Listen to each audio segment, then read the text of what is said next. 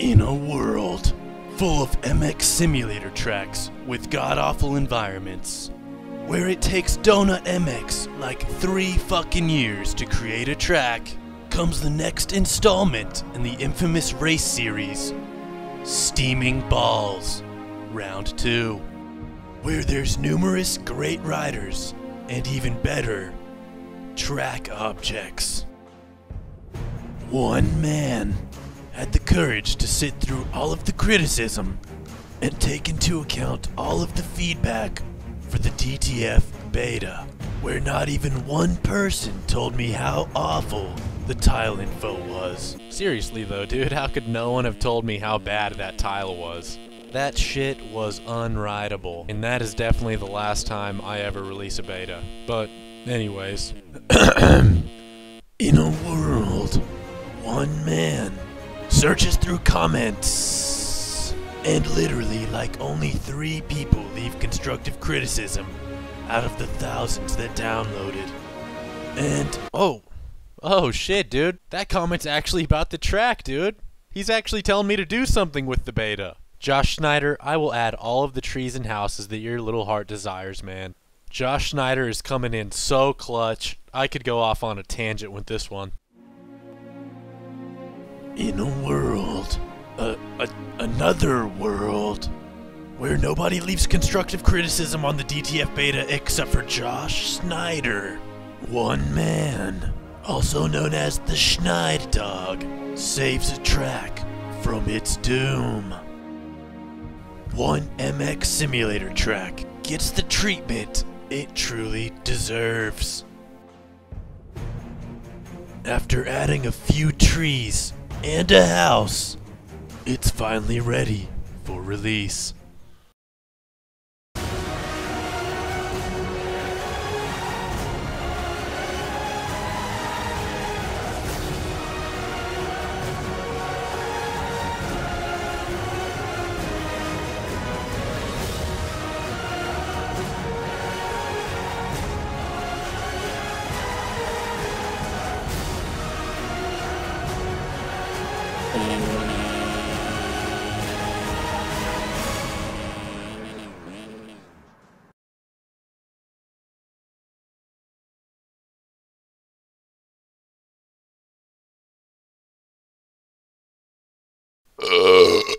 So before I dive into the highly anticipated hot lap of DTF, let's jump into a new race so we can check a few things out. Right off the start, you got some hot bitch chilling at gate number 1. That's right, boys, that is my gate. That is Ryan Dungey's wife. Since he retired, she's like, well, I gotta go on to the next best thing, and that is definitely Donut MX. He's got like 6,000 subs. He's practically famous. Boom! Little Bill trailer. A little late to the party, but now we got the Scooty trailer, dude. We are just repping all the homeboys here at DTF. But you really can't beat that Little Bill trailer. Shout out to Thailand.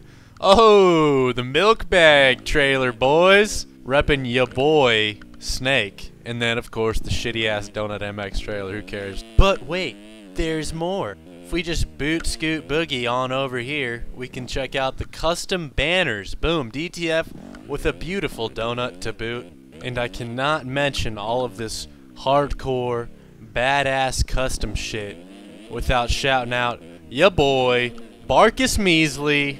He put in the man hours and made this track look fucking dope.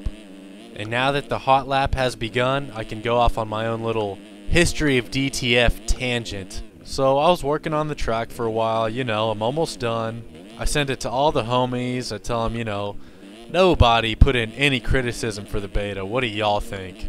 And just as I predicted, everybody is too nice about it. They tell me to release it, it's ready to go. Except for the environment, as always. Donut, your environment is as bad as ever, even worse than your last track. Sandy, or Sanday, however the hell you say it.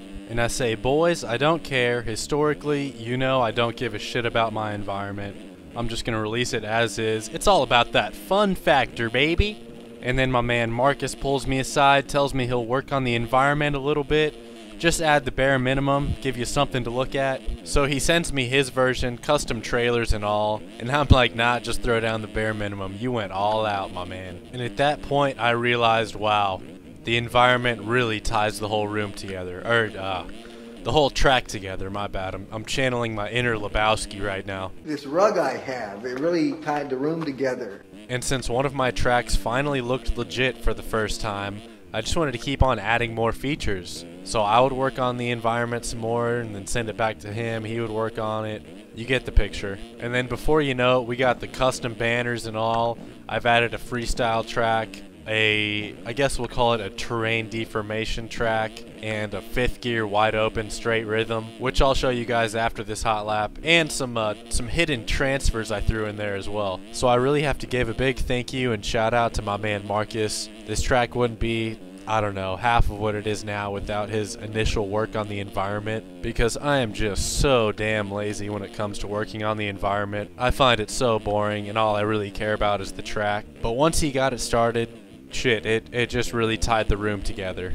Yeah, man, it really tied the room together. And while I'm on the topic of giving some shout outs, I gotta give one to my boy JGMX, a very well-known track creator who's been pumping out some magic lately in the community. While JG Wentworth didn't personally work on the track, I did completely rip his skybox and his tileinfo, better known as the traction of the dirt, from his St. Jude's Round 1 track. It was like Huntington Park or something like that. The dude's honestly got the best tileinfo out there, man. I threw it on my track and it just rode 1,000 times better. And I guess while we're on the topic of shouting everyone out who helped culminate this piece of shit, I gotta shout out DJ D, the OG, because I used some extremely old object pack. I think the Tough Blocks are a part of, and that's probably it, but shout out to him. And if your object is in here and I haven't mentioned you, then I'm sorry. You can blame Marcus for bringing that in because I don't know about it. So a fellow hoo-ha schmoody boo, those objects really tie the track together, if you know what I mean. That rug really tied the room together, did it not? Fucking A. Alright, I know, it's not funny anymore. I really wish I could have sent this inside hip jump into the whoop section, the massive transfer, but I decided not to because I was running a pretty decent lap with my my time trial competitor here, and it took me like, I don't know, 3 fucking hours to get this time trial recording, so I decided to play it safe. And another thing that I really took away from this race with myself was that there's a lot of lines that even out, that are competitive race lines. So I'm just gonna go ahead and say that I really put in that effort, made multiple race lines everywhere that are consistently the same speed. It was not on accident, guys. Those even multi-race lines are not on accident. I repeat, not completely on accident from a guy making his 2nd track ever. So let's shoo-blagoo over this dragon's back and into my favorite part of the entire track that I'm most proud of, that sick turn with 3 lines. And if you have enough speed, you can triple over this jump, or you can wheel tap the top to get over that 3rd rutted hump. And then, hey, we got the first backflip attempt. It actually turns out to be a success. Now that we got the main track out of the way, I guess the second thing we should check out is, let's go with the terrain deformation track that was made with initially just a few really small berms and whoops and such, and then really shaped up with the erode feature, which, in case you don't know, is like terrain deformation from MX First ATV Reflex. So it's super technical, super gnar, rutted up, whooped out, and I really wanted to make a full-length track using this feature, but I felt like I'd already put so much time into the main track, it wasn't really worth it. To be honest, when I thought of this, I kind of felt like I had that brain blast from Jimmy Neutron. Come on. Think.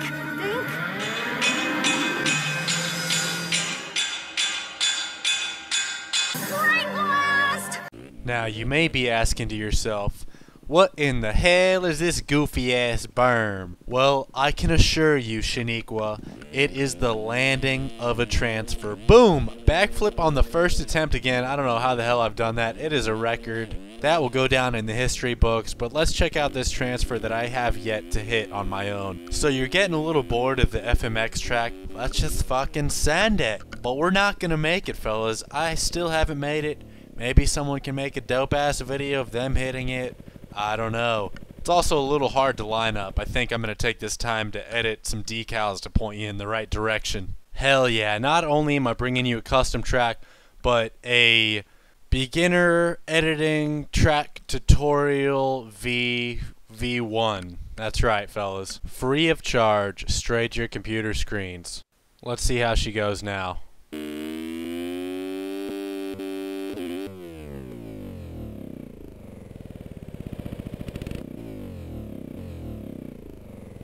Well, at least I lined it up right. Alright, transfer number 2, Dad! Will he huck it? Can Donut make it?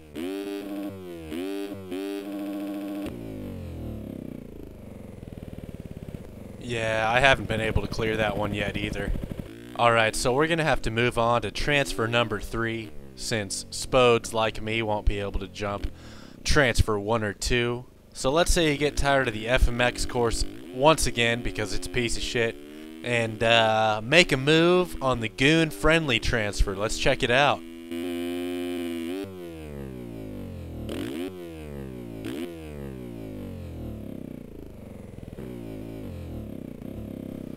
The fuck, dog? I landed on the downside. Well, I guess it's good I beta tested right before release. Let me steepen up this landing. Wow, Donut, some more editing, dude? Oh my god, if I didn't know any better, I would say this is another beginner track editorial tutorial. Don't feel like editing in a bunch of separate text documents because it's like fucking 5 a.m. I just want to finish this video. You're gonna download it anyway. Fuck you. Tutorial! Yeah, whatever. Let's just huck it.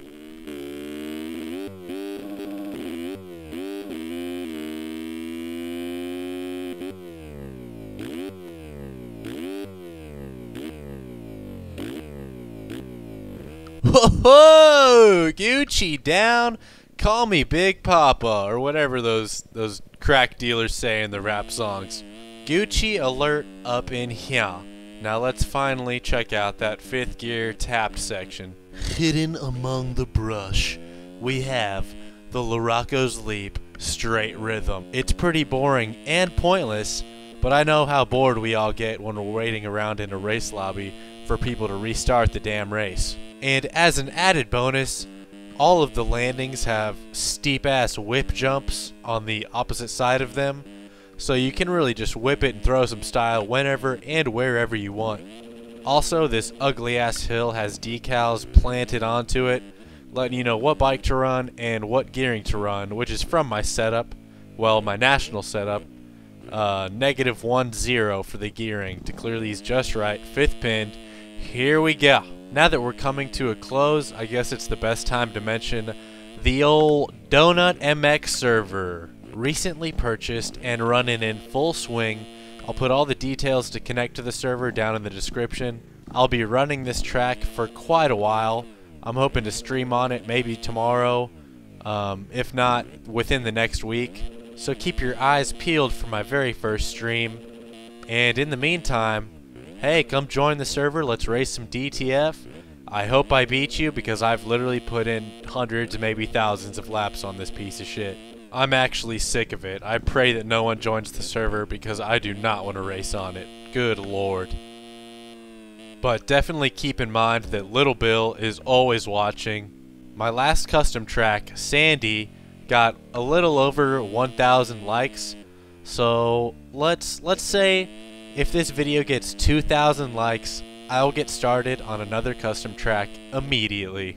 And guess what?